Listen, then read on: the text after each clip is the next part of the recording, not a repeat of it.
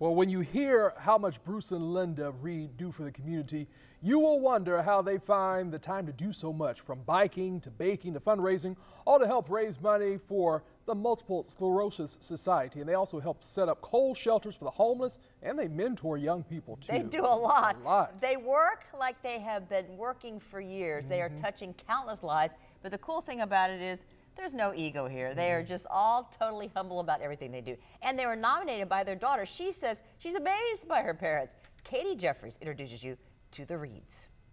If you want to make a difference in the community, you just have to get the wheels turning. It's amazing how many people need somebody in their lives. That's the lesson from Bruce Reid and Linda Bashong Reid. Do what you can, where you can. It's very important that you do something for others. Bruce Reid says their passion for helping raise money for the Multiple Sclerosis Society began in 2000 when he was asked to lead a bike team through his job at Citibank. The first ride, people would come up to us afterwards and say, "I have MS, and thank you so much."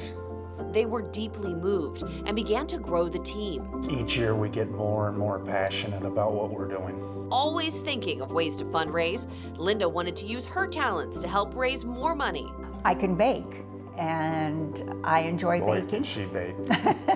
So I started desserts for donations. People can order a dessert from her website, and she will bake it, deliver it, and donate all the money back to the MS Society. But that's not all they have done. They also volunteer with the Malavea Washington Youth Foundation to mentor children. I hope that your viewers will say, you know, I can do something. I'll start at a small level and progress. Katie Jeffries, First Coast News, on your side.